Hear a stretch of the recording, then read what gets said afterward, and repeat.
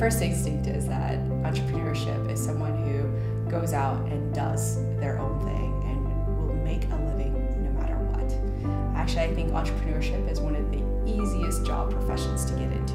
You don't need any credentials, you don't need anything. You just say, I'm an entrepreneur, and it happens.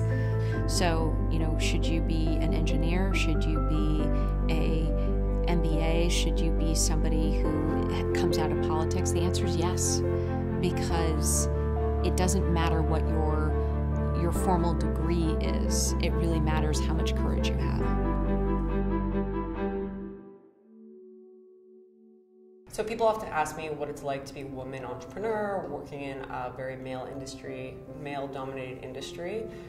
And what has happened is there is a lot of pressure on women to behave in ways that are less aggressive, that are less ambitious, that are less leader-like, and to be more supportive, because everybody loves a supportive woman. The biggest thing that I was afraid of when I started my first company was what happens if I fail. I am an overachieving girl who has never failed at anything.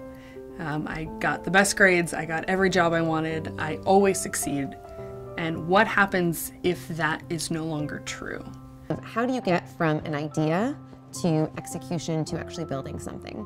And a lot of people have great ideas and they don't act on them. So how do you know that your idea is actually a good one?